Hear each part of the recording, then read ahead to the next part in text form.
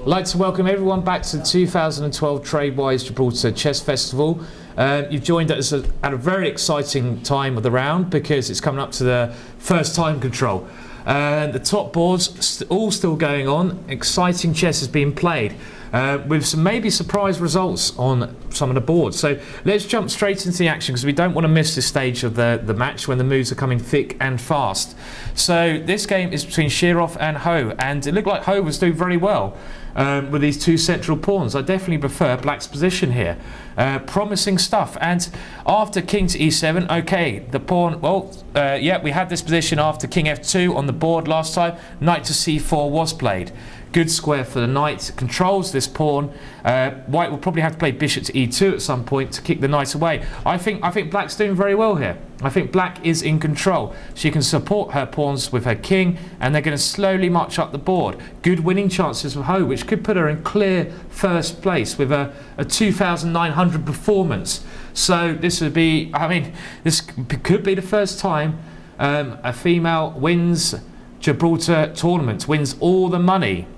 Rook b7. So Shirov's plan of going rook b2 didn't seem that successful there. Not if he has to go rook b7, king d6, bishop d1. Passive defense. This is going horribly wrong for Shirov.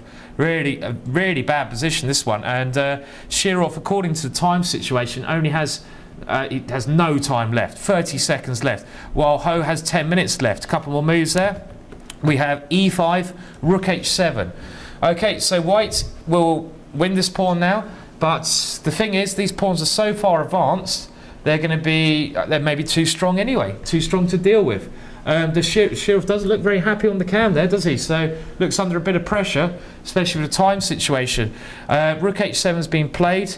I guess something like king c5 could come next, and then just keep pushing these pawns, or maybe just e4, which you can just get on with a pawn push. Then rook takes pawn, king to c5, with d4 next.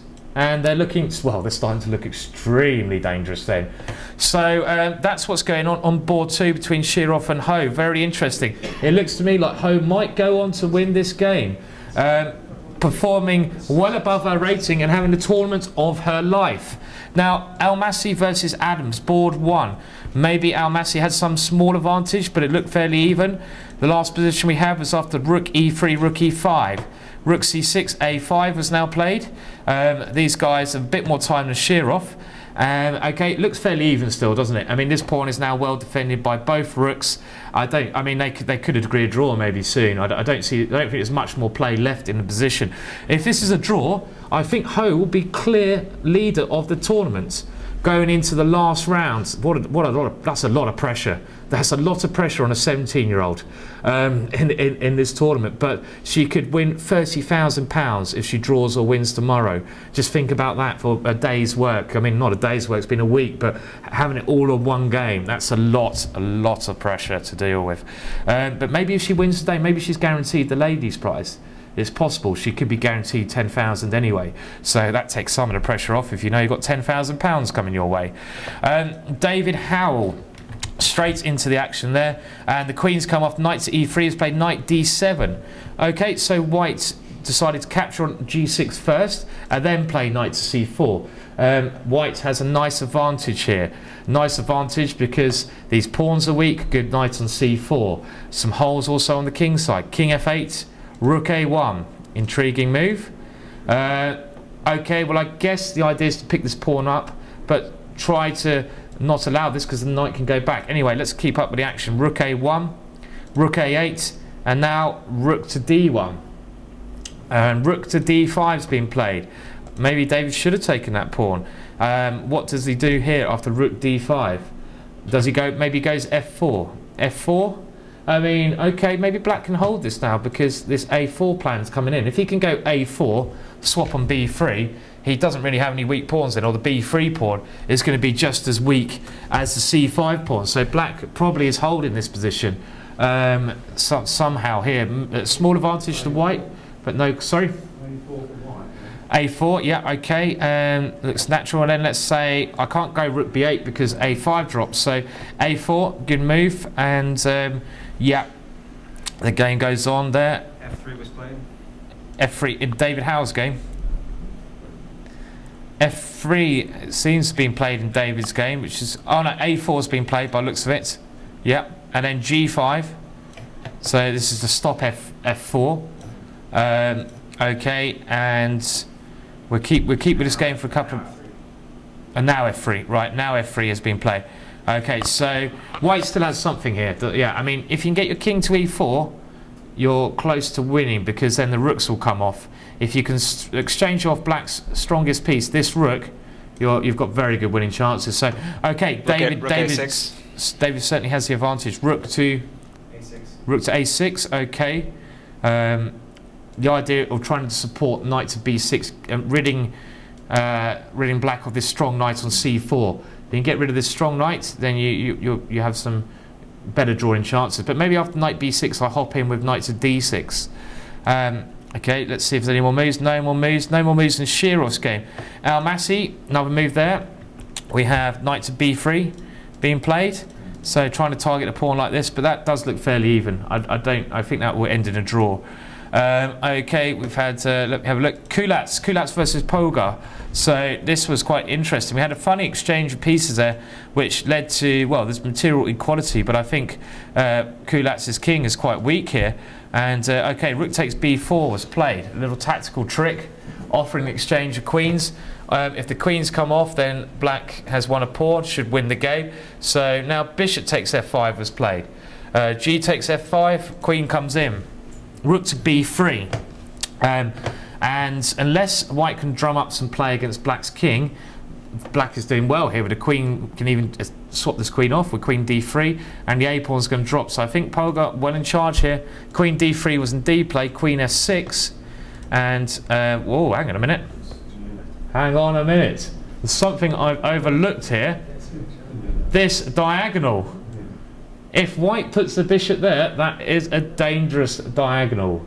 Very dangerous. So queen g6. Let's say I go, where do I go with my queen? It's intriguing. Can I move it anywhere strong? I don't know if I can.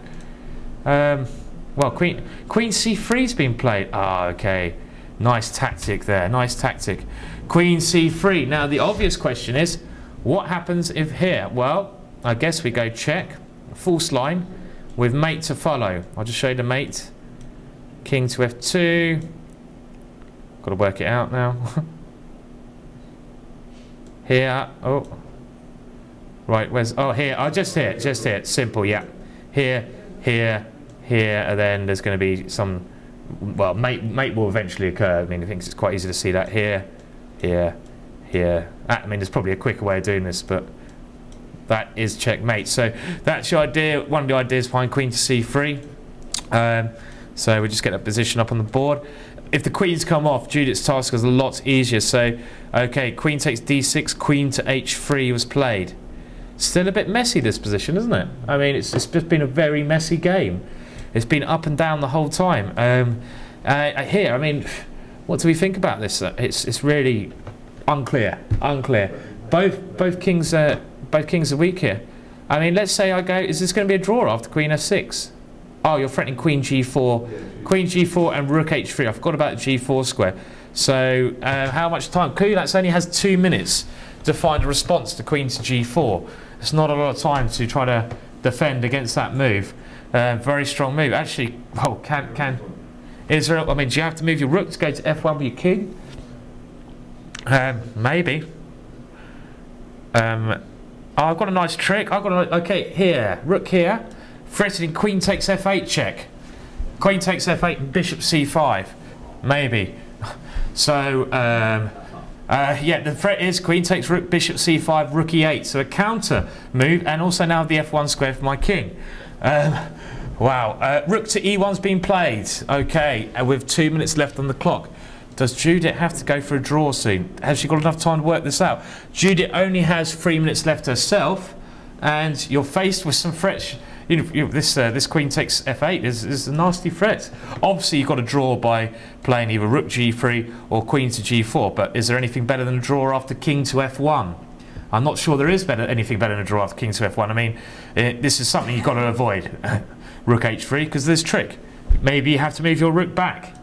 But then just queen to f6 happens, and another checkmate threat. I think this might end in a draw, because white's threats now are building very quickly with queen f6 as a threat and queen f8 as a threat. You've got still these pieces protecting your king, so maybe a draw's going to happen here. Oh no, Judit doesn't like draws, does she? Okay, well, she's played rook to c8. Right, okay, so what's happening if queen to f6 now? This is the question. Can we go rook to g3, takes. Is there any way to win this? Well, I don't see how black can ever win this position, because my plan is just to move my king like this, isn't it? I mean, I think it's just a draw. I don't think there's no way you can force my king forwards in this type of thing. If you could force my king forwards, rook c2 would come with check, but this is not possible now. So after queen to f6, has this been played? What can black play for a win here? This check again, does this do anything? Let's have a look. Check, just king f1. I don't think that helps, unless I'm missing something here. There's no more checks except for queen h3, really. Not any good checks anyway. So that doesn't help. So after queen f6, what is Judith's plan here? Is she going to play rook g3? Well, queen to e5 was played. Queen to e5. And this is still a draw after rook to g3, because you have to take this, and then you can just go, obviously, with the checks. But there is another threat now, queen to e8. So I think Judit, unless there's some unless there's a win that I've missed. Anyone see a win for Judit here? Any ideas how she can win? I can't see it. I mean, look. I mean, she's only got 2 minutes to try to work out a win here. Otherwise, she's going to have to play rook to g3, and I think it's just a draw. There's too many threats against black's king. So very exciting game there. Let's move back to the board 2 clash between Shirov and Ho, because this is heating up. Shirov very short in time, and we have a race situation. So this is all in for both sides. Let's go for the action quickly. We had rook h7. Black decided to take the a pawn first after king c5, bishop c2, knight takes a4.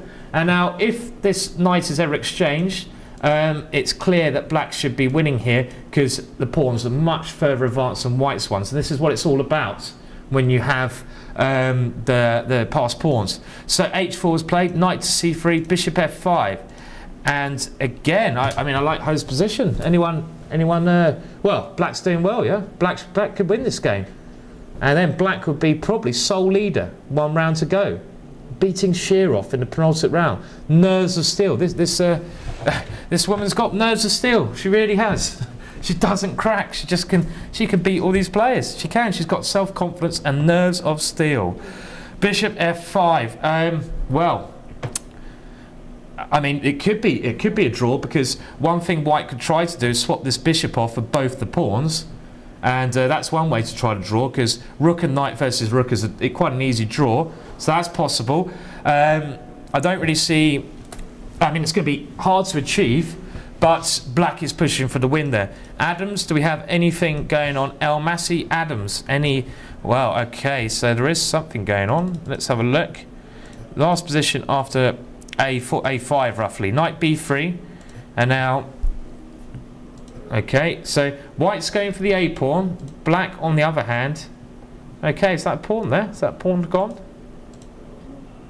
Well, it's getting a bit interesting now, because this has happened, and well, I mean, this is doesn't look, a draw looks less likely now.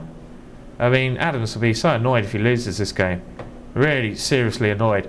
And will he lose this game? I don't know. I mean, the a pawn's dropping, I think, but he's got an active rook now, so I don't know. I mean, it's just how does he look in the? Does he look? He never looks worried. Can't tell from his reaction. Only by Almasi's reaction. We have some more moves, so let's see what's happened. Knight d2. Oh, okay, that's a move, isn't it? So the a pawn might not be dropping now, because of knight to f1 is a big threat. I mean, Adams could even win this game, couldn't he? Because of I mean, because of this king, the king on h2. There's some mating ideas here. Exchange on e5. Exchange on e5. Okay, now probably just king g3. Oh no, knight's on pre, so you have to take on. Okay, I forgot about this. So white should probably just go. White is pushing for the win. That's clear. Sorry, miss this knight on b3. Too many balls to look at for me at the moment. Getting quite difficult. I mean, this is the crowd around this board too. Yeah, I mean, this. Look at it. That's well. I think they're looking at multiple games here. I mean, there's some all exciting games going on. Not just this one. That is a big crowd. That would be a bit off-putting if you had that. You know, all those people looking at your game and you're short on time. I mean, well, Almasi can just take on d2 and go rook takes a5, which is some winning chances because the e pawn is weak. If the pawn was on f6, it should be not a straightforward draw, but a draw. But a pawn on e5, well, it looks a bit more difficult to draw this because it could be a target later on. So, well, Adams can't win. That is clear. 2-result game yet again. The last position we had was after this position after f takes e5. We haven't had any more moves yet. They've reached move 40. That's the reason why. So now they can slow down. Move 40 has been reached. They can consider their options. Can't see much else except when knight takes d2. Don't think there's any other moves, are there? Because I mean, I suppose you could take this pawn. I mean, I don't think you have. I can go king g1, can't I? Which is one way to try to play for win, keeping a pair of knights on the board. I mean, if you really want to win the game, this is maybe one thing to do from the white perspective. Keep the knights on the board, gives you better winning chances, but depends how good that other ending was. Okay, let's have a look at. Shirov has reached time control as well. He was in dire time straits. Real trouble there. So there's only a couple more moves in that one. And we had knight to c3, bishop f5. Now rook a2 came, king f1, and okay, well they repeated once here. I doubt there'd be. Okay, king f1's been played. I'd be amazed if black goes for a draw here. I don't think black will go for a draw. I mean, like I said, she's extremely impressive player, and I think she's the only one trying to win this. I mean, she could put the king on e3, can she not? Put the king on e3 and go for mate. Let's try that. King d4. Let's try it. I mean, maybe it's another way, but king here with rook a1 mate ideas, and also then with my king on e3, I can try to force through my d pawn. This pawn's still got a bit of way to go. Well, okay, they've reached move 40 there, so we'll come back to that game a bit later. David Howell also making the time control, even though he was down under a minute. He was very short, so we get up to date in David Howell's game.